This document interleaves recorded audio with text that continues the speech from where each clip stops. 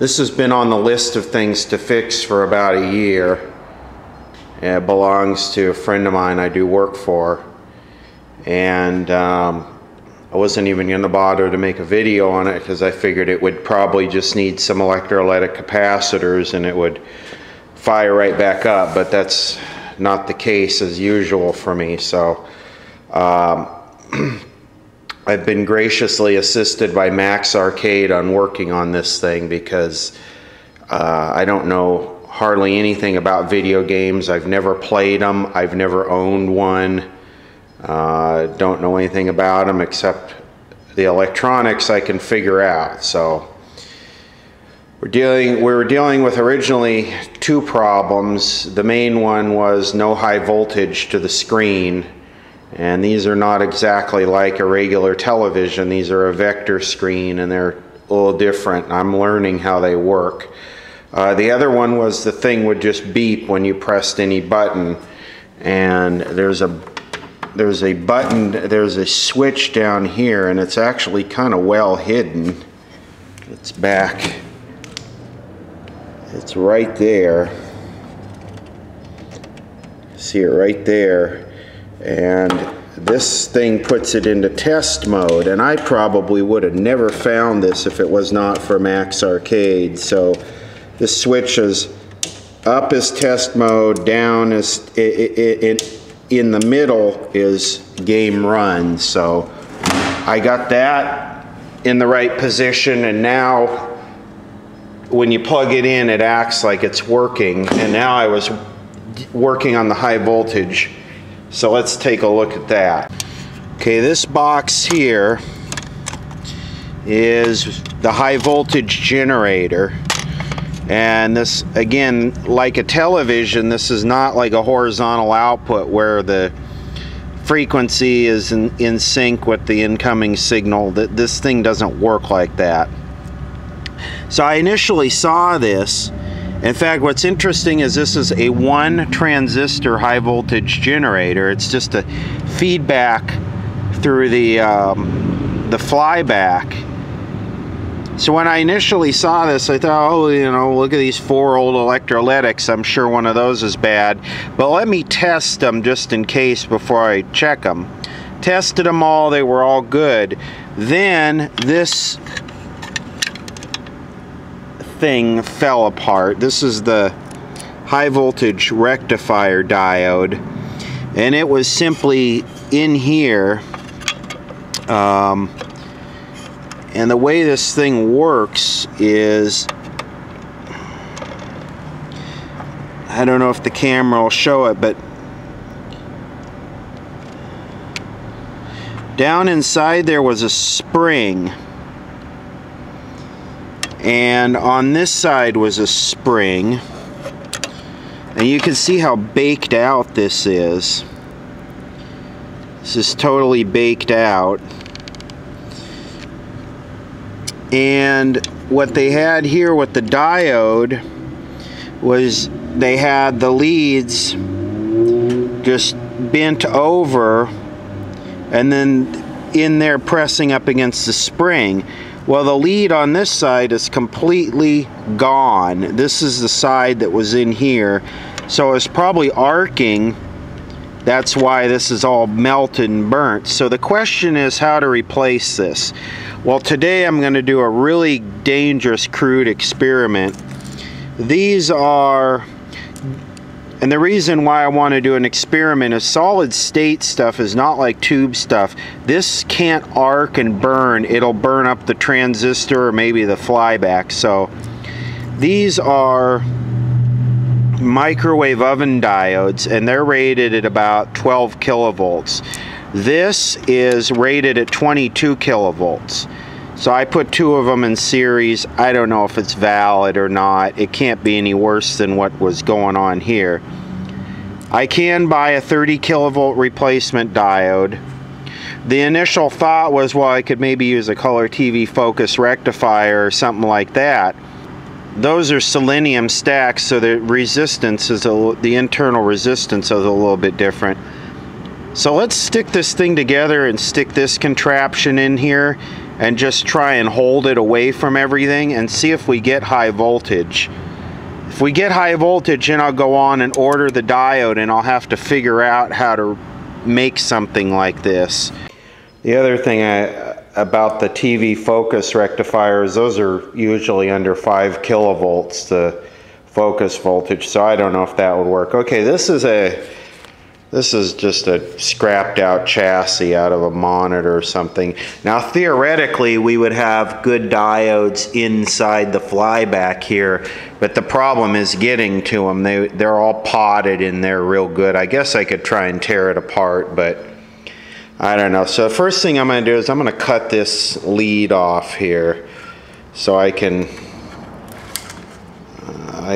use this to test our subject.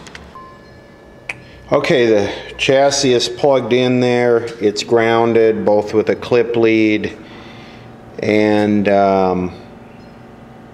it's wedged in the chassis there. I got the 2 microwave oven diodes. Everything is out in the middle, clear of everything. We're going to power this up and see what happens. Now this thing runs at 25 kilohertz, so we won't really hear it squealing, and I just hope those diodes are fast enough. Ooh, I hear high voltage.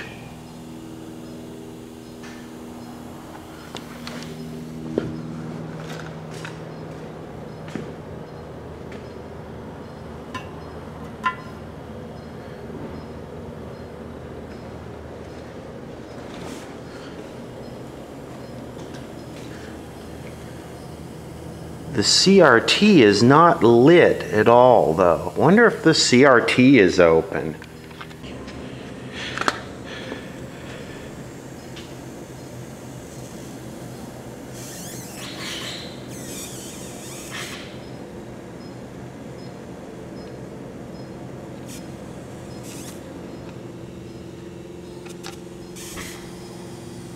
Well, there's 12 kilovolts. That's well under what it's supposed to be, but that should be enough to make a image. And I don't see the CRT glowing at all. So I measured this before and there was no high voltage. I measured it with this thing.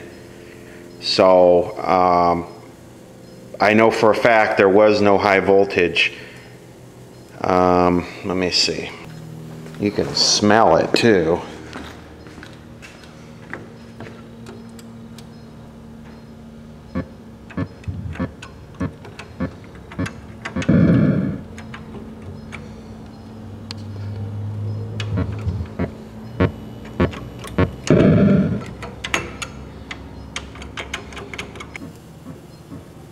So why is the CRT not glowing?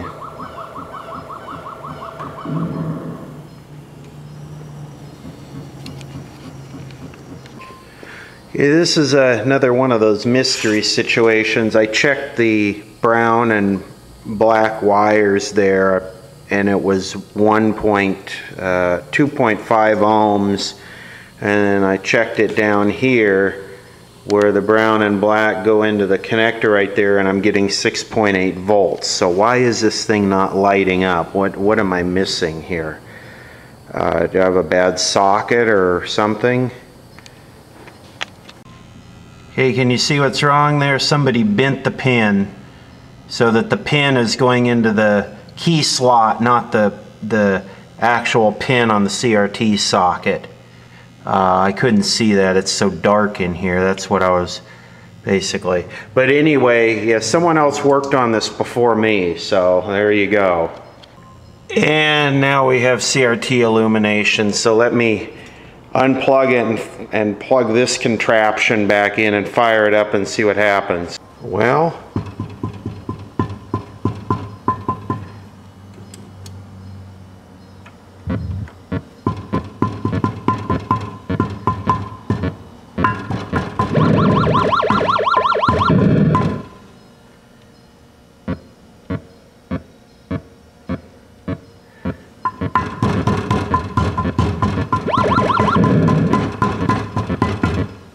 okay, we've obviously got some cracked solders on the bottom of this, which I think Max Arcade mentioned or on that board, because if I come around here and I finger that thing, let me see if I can, we get,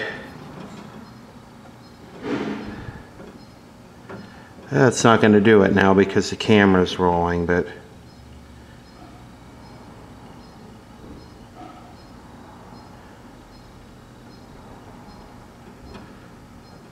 come on, damn it. It was just, I just almost had it working.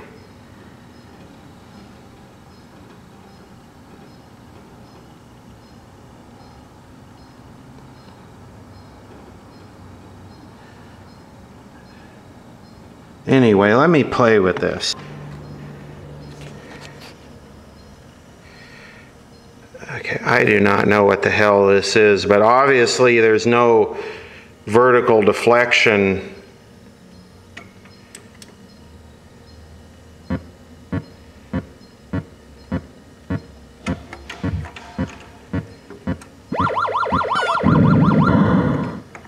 I have no idea what I'm looking at. Oh man.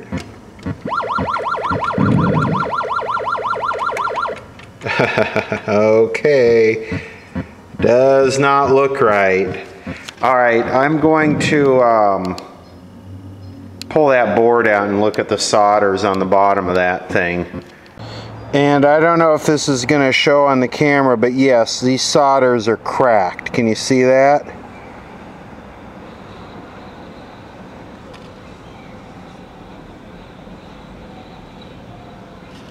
They're all bad. I need to go through this whole board. Guess I could reflow this real quick and slap it in and see what it does. You know, this works a little bit like an old school oscilloscope with the X and Y deflection. Alright, I completely went over and reflowed all of these headers. Every one of them was completely cracked. When I say headers, I mean these. Every one of them was completely cracked beyond belief. I'm surprised it worked at all. And then I went over the whole board with a good magnifying glass and it looks good, so I'll slap it back in. We'll see if it works. Okay, this time it worked, but I had an incredibly bright dot right in the middle and it almost looks like there's some screen burn there, so I'm not going to continue with that. I got to figure out what that is. So I started reading about the spot killer circuit and I was just looking at this with a magnifying glass, and these are tantalum capacitors. But then I noticed this capacitor here is not even soldered in. And if you look at the bottom of it here, it's totally smooth, like it never was soldered in from the factory. That's C702. And this is the X channel, and this is C702, right? I guess that wouldn't have much to do with the spot killer. I don't know. I don't get this. Because this down here, let me see, where is it? This is the spot killer, is right here. One thing I forgot to add is you got a brightness and contrast. That pot right there, that's your brightness, and the green one back there, it's right there, that's your contrast. What you do is you put it in test mode and you adjust the little grayscale bar in the middle. You know, you don't want it so bright that you get those trace lines where it's tracing all over the screen. You can put it in test mode and then adjust your grayscale right here. I believe that's what that's for anyway. Okay, I think I'm getting closer. I know this looks dark on the screen here. But I got rid of the dot. That was some whiskers on the bottom of the circuit board.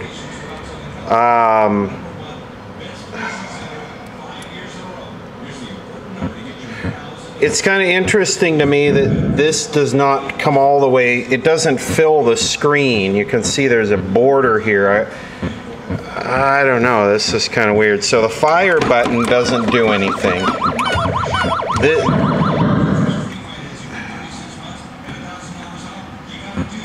I guess the way this thing works is you point this little thing and then you press fire and it squirts out a thing and blows up the little thing, but the fire button isn't doing anything at all.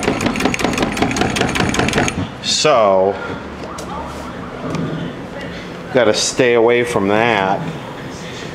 I looked at it up here, it looks good. I checked this connector, what a problem child this thing is. When I'm in test mode here, you can see it's not filling the screen.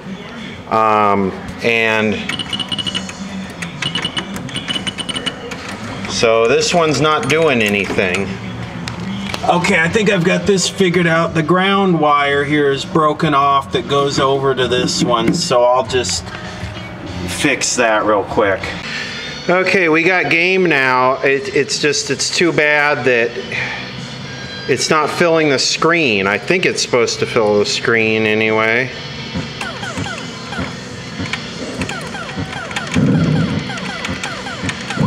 I can't do this with one hand.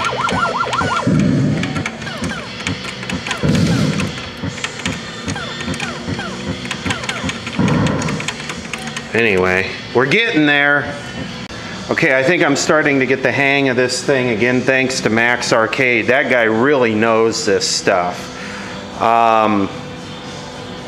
Basically, the adjustment for the size are these pots right here.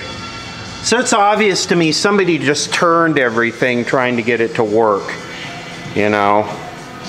So let's go. Probably get a copyright tag here. I'll come back to this. I got it a little bit too big. Audio up. I don't know where the adjustment is. So I don't know if that's power. Did it do it again? Mm-hmm. It's like resetting. It's going back to the beginning of the game.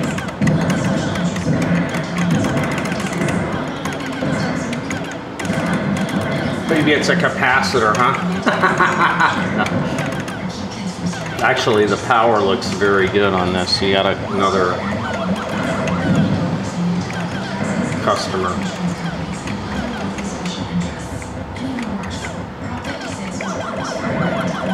This thing is on hard, isn't it? Like difficult mode. This is on eat your quarter mode. I don't know. Let's start it and go.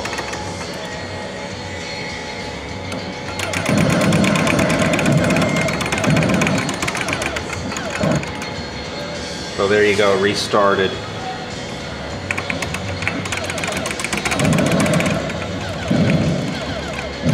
Yeah, I don't like, I know, it could be the high voltage. But hey, it's floating great, around. Man. You got it, you got it working again. Okay, this is the new diode. I got these off eBay. Figured I could use them for TVs I was working on. They're rated at 30 kilovolts at 5 milliamps, which should be more than enough for this. This thing is 15 kilovolts at, I don't know, maybe a milliamp, but that's still, what, 15 watts? That's quite a bit. This is the original one. I can actually still get this, but I didn't realize it till after I ordered these. And this is a microwave oven diode. What I'm going to do is I'm going to fit this in there. Then I'm going to slip one of these boots over it. These boots are silicone high voltage boots out of a rear projection color set. And I'll fill it with silicone. So we'll take a look when it's done. Alright, there's the finished product. So I just hope this wire isn't too short now. Have to put it back together once it dries and see how it works. Okay, now it's doing something interesting. It's arcing. Looks like in the CRT socket and there, and I'm not sure. Enough of that. Alright, let's check the high voltage on this. I'm going to plug it in and see where we're at. This meter is a little bit low, a few kilovolts low, so I'm going to adjust it for, say, about 13. It's supposed to be 15. And I don't know what the hell is going on here. That's not high. I don't get it. Why is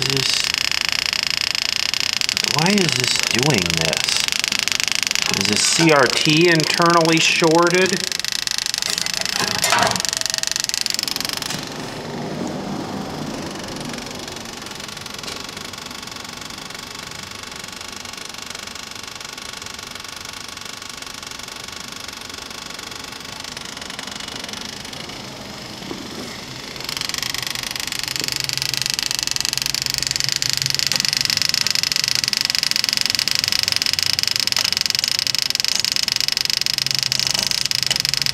Adjusting it doesn't even do anything. See, I can see it arcing inside the CRT here. I don't get this. I'm not overvolting it. So if I adjust the high voltage up, of course the screen pulls down to where it should be. Why is this not? Great, so I've been doing everything in manual focus. So if I adjust the high voltage up, it starts arcing, but the screen size gets down. Yeah, you can see it arcing inside the CRT.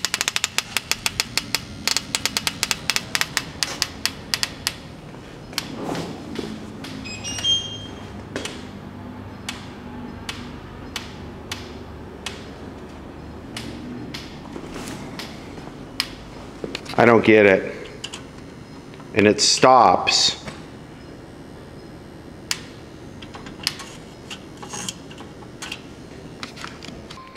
I'm a little bit baffled why this is doing this. It didn't do it one time when I had the microwave oven diodes in it. The high voltage is not excessively high or anything. I don't know if there's a little bit of air leaking into the CRT. I took it all apart down here and cleaned everything, and it's still doing it. So I think maybe I'll try and get the right diode for it, but I can't see, or I'll go back to the microwave oven diodes, but I can't see how that is affecting it. 15 kilovolts DC is 15 kilovolts DC. So I'm a bit of a loss here. If the CRT is arcing out inside, I don't know what's going on with this. I'm back to the microwave oven diodes, and it has not arced. It's been on 20 minutes and it has not arced. So I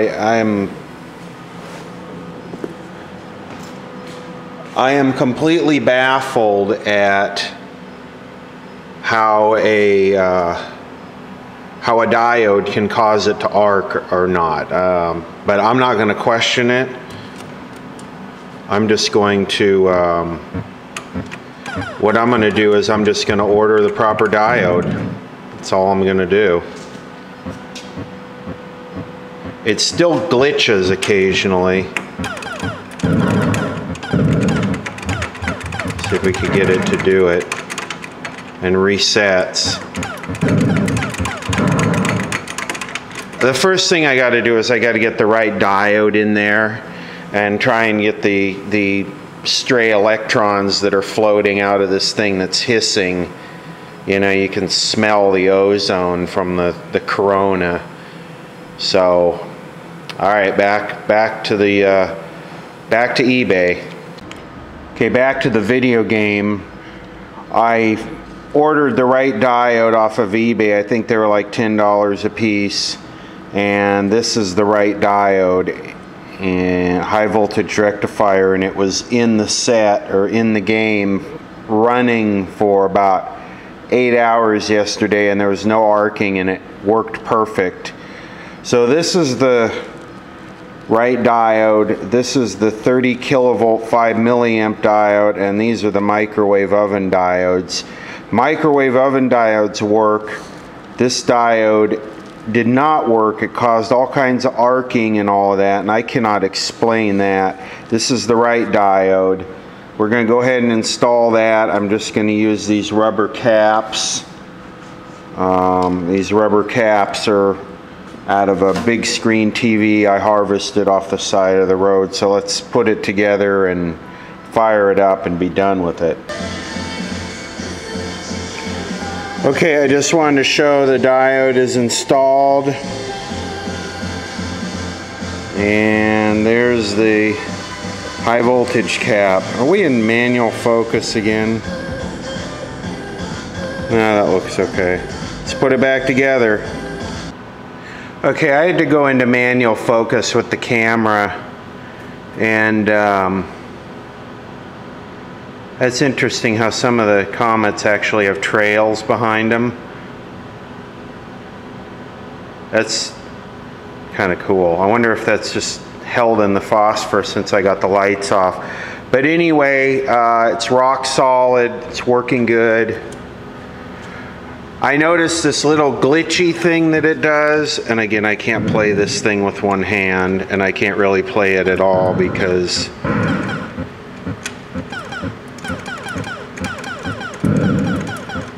I should have brought a tripod, but anyway. It's interesting, those trails are not nearly, I can barely see them, but on the camera the trails really lag.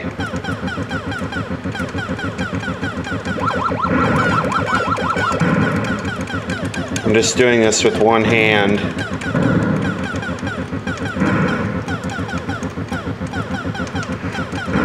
So I let it run all day yesterday, and I've noticed that glitchy thing has really gone away. So I think we can call this a wrap. I really do. All the buttons work, everything works.